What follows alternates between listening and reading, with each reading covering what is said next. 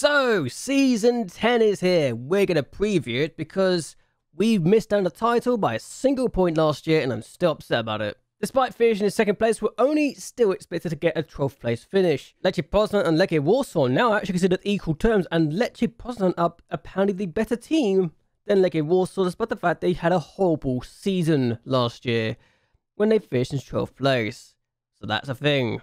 Still, the league reputation has actually gone up by another place, to 12th place now, so we're getting better and better in that regards. What else can we do now that we're 50-1 odds to win the league? The fact there are so many teams with 51 odds to win the league is interesting to say the least. And yes, Sawicki is in the Media Dream 11 at the age of 19.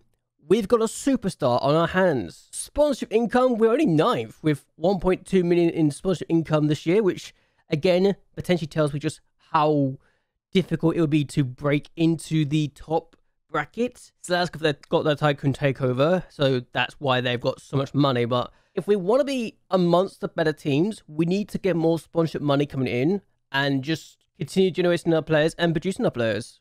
Going into the development center, we've got a lot of players that are considered promising prospects who could be first-team candidates, and 2 players who are considered promising by themselves. So that's already a good sign, to say the least. What I had forgotten to mention, and I really should do this more often, is the fact that I've sold some big players over the years, and we sold Darius Korosek for 210,000. He is now listed for loan as one of our clubs. We get 50% of any fee that they sell him for the future, and given he's worth between potentially 55 and 550,000, we could get some decent money from that. But perhaps the biggest sell that we made was actually Bazinski. Yes, we sold our #1 goalkeeper in the January transfer window. Was this a good move? Maybe not, but I wasn't really playing him. He played once for me last year. He got a 6.5 rating. He's never really gotten a good rating for me, and I thought I need to get rid of him because he's had 1 year where he was really bad and we almost got relegated from it. He had that bad rating here and I was concerned. And yes, we won the title in these 2 seasons here, in the 29-30 seasons where he did quite well for us, but I never really felt like he was a first-choice goalkeeper, and I needed to replace him long-term if I was to potentially be really good.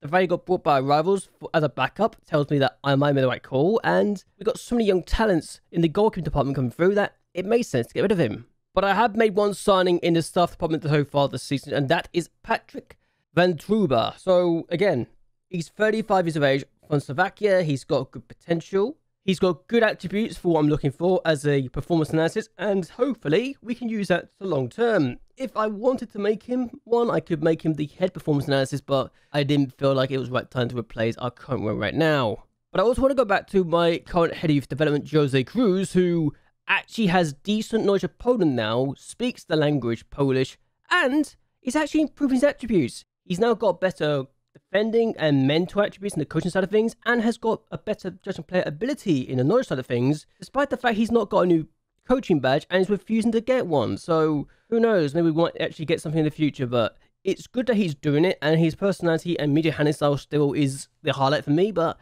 if he gets better by himself, without me doing anything, then who knows, we might have a star in our hands. Now, while our youth facilities are now down to good, we are improving it, thankfully, so we don't have to worry about that so much, and I will be able to show you this right here and now, that we are improving the youth facilities. We are also able to get some of our coaches to improve their coaching courses as well, but in 4 months' time, the youth facilities will be back up to great, and hopefully, long term, we can improve it again, so they can be superb. But I'm not holding hope for it, because I know what this board's like, and I know what the game's like at this point in time. But now look at the players that own the squad plan for this year, and there's only 2 goalkeepers, and Silka has gotten better. Is he amazing? Probably not. I think at this point, he's going to be maybe a top-tier player in the future, but only a decent or good top-tier player for goalkeeping, but he was better than what we had already, so hopefully he can improve and do better and better. But we do have Michel Noak, who, again, is getting better. And this time, he's only 17. He's considered a promising goalkeeper, one of 2 players who has that description by the media, and I think he could be really good. It's just a shame his composure is so bad, as it's his first touch, but everything else could be decent. I am going to talk about Viktor Sokol as well, even though he's only 15. He also has a promising goalkeeper description, but has a low determination, so that's the issue with him. He's also considered a third-tier goalkeeper, but is a 2-star kind of ability player, so who knows? He might actually be good in the future, but I just want to think that potentially we've got some good goalkeepers. It's just a shame his first touch and composure is also pretty bad, as well as his anticipation. He needs a lot of work, but he's also only 15, so he's got plenty of time in his hands. I can give him like 3 years before I need to really go give him some first-team football long-term. Right back position, you can already see some problems, and actually, Marcin OK has already been given a new loan deal because he's actually able to play for his current club that just got promoted from the tier below in the top flight this year, so he will not be part of my plans. So we could just rule this guy out already. Yeah, after I asked the assistant to show the stuff about this position, OK gets taken out, but here we are now. Michel Krul is the first of two right back to talk about here. He is easily the better one, but he's 32. I might need to replace him at some point. I think he's only got a year left in his deal. I don't know if I want to give him another deal, even though he's a good player for this division and is consistent. I might need to play him still, but I don't know. Do I give him a new deal or not? That's the question. Because I was actually starting this guy last year, and maybe that's one of the reasons why we didn't win the league, was because this guy started more than last year. But yeah, Marcin's been okay. He's actually a decent player for this division now, and could be better. I don't know how much better we could get, but if he can become a good player for this division, then that's long term. We've got someone here for the time being, but it's not the end of the world if he doesn't. Left back, again, I'm just going to ask this assistant to suggest for this composition. He doesn't take anyone out this time, but we have a few players that I will be using here every way. 2 of them, in fact. Marcel is the first choice still and is easily the better player here. He doesn't have big matches, but he is good for this division and is very consistent, so that's perfect for me as far as I'm concerned, especially when he's playing as a wing-back on attack. And I'm actually using Mr. Najad as the left back as well, and I'm actually going to now officially start training him there so he can play the role. I haven't done it for the last couple of years, but honestly, I felt he could play as a centre-back as well if he needs to be. He's also only 5'11", so that's the reason why I haven't really played him as a left back. That's the reason I've been playing more of a left back than a centre back, but he can play as a centre back as well. He is very inconsistent, but we can definitely work with that. And he's a second tier player as well, so it's why long term we can work with it. And he's only 17 still. So centre backs, we can already talk about what's happened here. Siroki is easily our best player at the club now, the only player in the Media Dream 11, and is wanted by some big clubs. Stuttgart, Gladbach, Como? They're in Serie A. Okay, Como in Serie A this year, so fair enough. They actually survived in Serie A. How did I not notice this beforehand? But yeah, Serie A teams, 3 of them, at least one Serie A team at this point. Lecce Poznan and Pagon also won him, but I have faith we better keep hold of this guy. He's got another 3 years left in his contract, and he's a superstar. He's a top-tier player. I want him to be a star player for us in the future and to get his first cap for Poland when he's with us. He's fairly professional and has reserved personality. Now, Jaros is one of those players that is temperamental, very inconsistent, but he's actually good enough for this team and this division now. And I wish I knew why he was able to develop as well as he is, but I'm not complaining either. He is apparently better as a left back, but I'm playing as a centre back because he's 6'2", 13 jumping reach.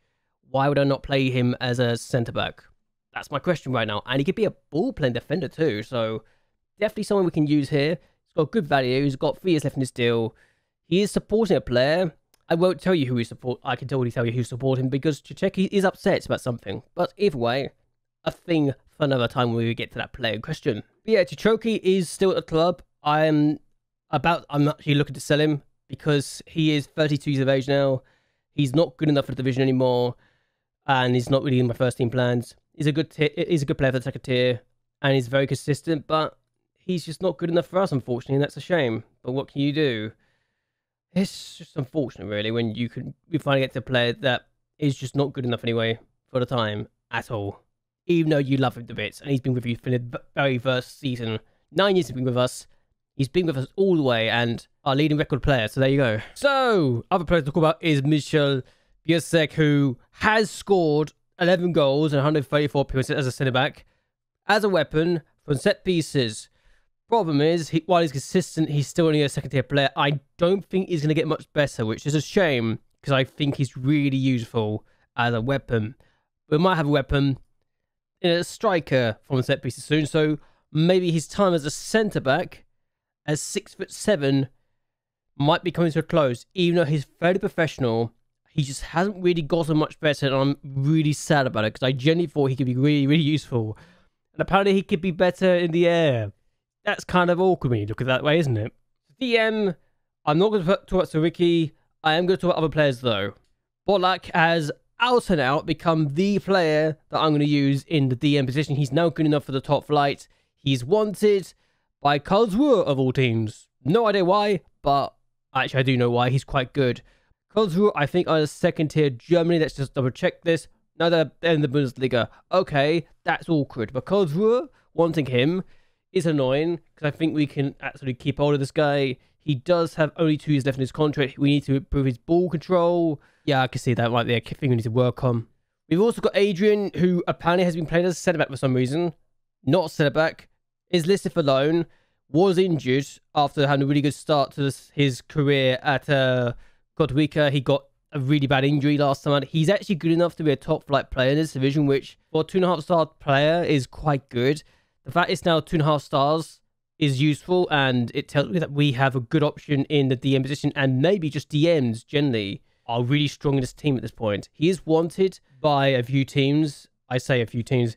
They all want a transfer. He's listed for loan, so that could be awkward.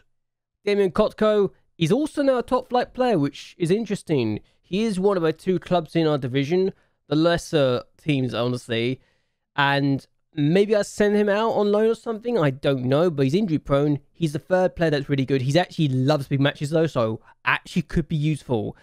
He is potentially going to be good enough to be a good player. First division, he's a decent player right now, so absolutely could use him. But with Bolak in his way and Adrian also there, could be useful to get other things. Again, needs to work on his ball control because of dribbling.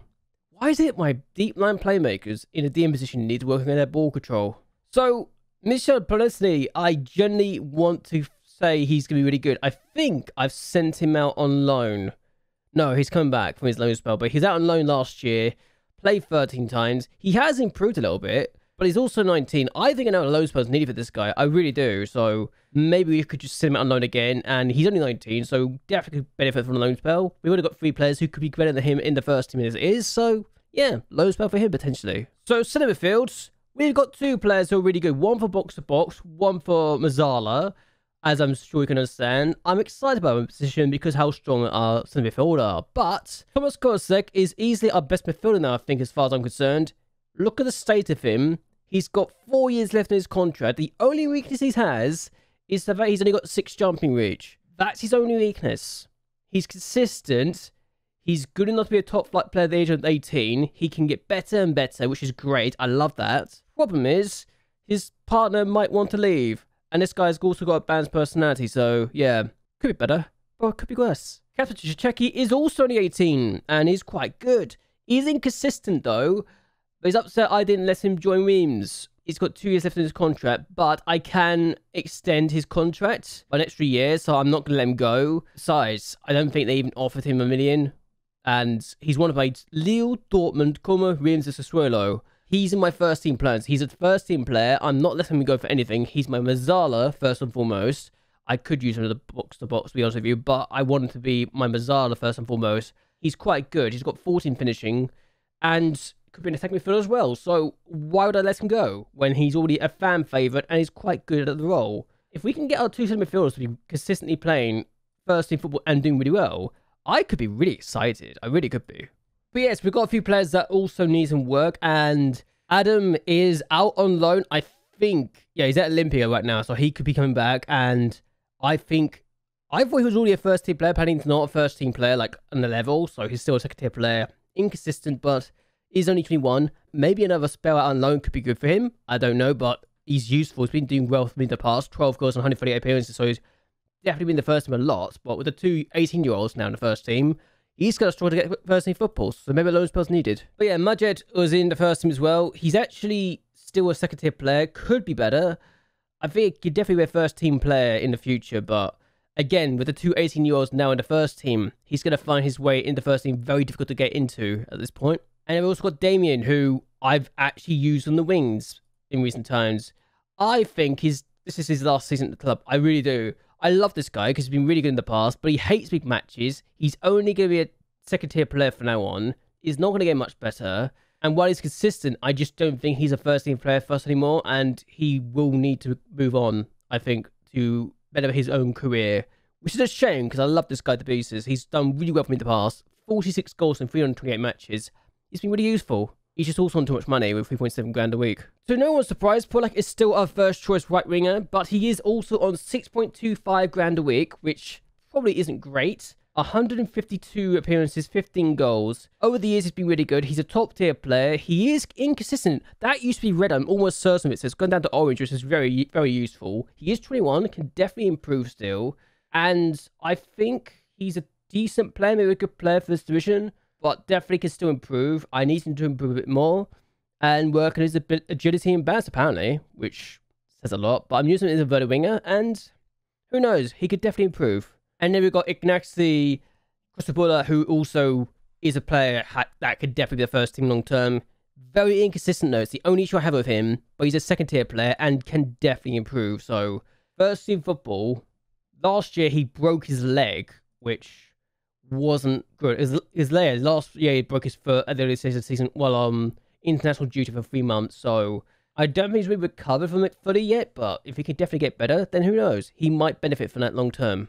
And the last player that we're going to use at the right winger for this team is Sebastian Gutowski, and inconsistent, yes, and also a third tier player, but definitely could be a top flight player in the future. I think at the age of 16, he's got a lot of room to grow.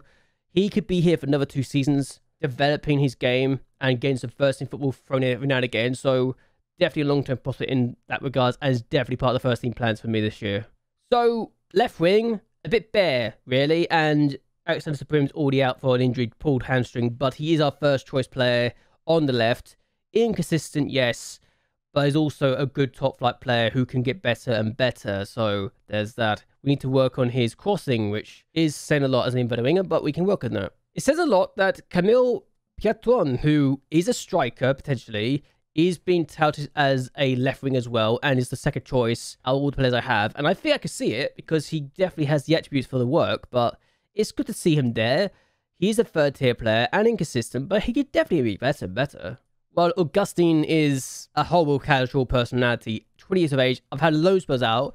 He never played for his clubs, which I think is a problem, and we need to work on that. But maybe throw him in the first team, even though he's a third tier player. It's the weakest area of the team, I think, at this point, is the left winger, which is a bit awkward, but what can you do? Or I just play Kowalski, who's my first choice striker, out on the left wing. I don't know, but yeah, he is one of those players who could be really good, but he's a striker first and foremost, and is earning 8.5 grand a week. He's got 3 years left in his deal right now, but could improve his free kicks. Personally, might need to improve a few things like his agility or his composure and finishing, but that's just me. But just his skills out on loan last year at Olympia, he actually just missed out on the title despite scoring 7 goals and getting assists in 15 matches. So he was really good for the team last year out on loan. He could play as a Trachista of all things, so there you go. Also, could Pasali play as a centre midfielder? I don't know why he could play there, but I'm not complaining. He's now a top-level player, and I think we missed him last year when he was out on loan. I think not having just Jasinski out in the team hurt us and might have been the reason why we lost the title. And I can't believe I'm saying that, but generally, I think him not being at the team definitely hurts more than I like to admit. So, food for thought. He's a top-level player who I definitely will be using more this year, I think. Though we did give David his debut, and he got 3 goals in the last 2-3 games, so there's that. And he's a second-tier player, I think, at this point. He does need football, though. 6'5", could be a weapon to set pieces, so maybe I use him as well. Or I send him out alone. I haven't decided yet, but maybe loan spell could be good for him. Either way, though, I'm going to end this here. Where do you think we'll finish this year? Do you think the media prediction of 12th is the best place for us? And do you think, when we have the players back from our loan spells, that we can actually go up the season preview list or not? Because I'm curious to see if that's the case, and if you think that's the case as well. And we'll talk about it when we come back for the next video. But either way, I hope you guys have enjoyed yourselves. I hope you guys like and share this video, and let you subscribe to the channel. It really does help me out a lot. But either way, until next time, goodbye, and well, good night.